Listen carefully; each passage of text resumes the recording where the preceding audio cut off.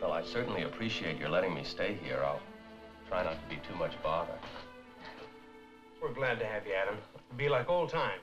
Not quite, Darrin. Food we had in the Army was never like this. Well, thank you.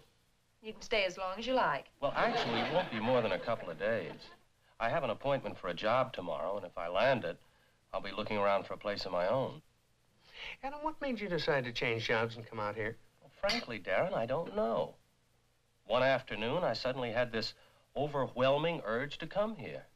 Handed in my resignation right there and then. It's kind of funny, though. I really was fairly settled in Salem. Salem? You're from Salem? You know it? Only by reputation. Well, my family has lived there for 300 years. You know, this is really very good. How did that happen? That's a... My goodness, here. Don't worry about it. Here, let me do that. I'm awfully sorry. Oh, that's all right.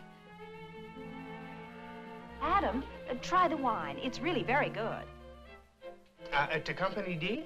Oh, yes, sirree. I'll drink to that. I'm sorry. I don't know what's the matter with you. Here, mop it up with this. I'm not usually so uncoordinated. Perfectly all right. No harm done. Okay, sorry. I'll get you some fresh wine. Thank you. Are you all right, Adam? Well, I think so. Now, you just relax. I'll go and get the main course. So strange. I'll help you.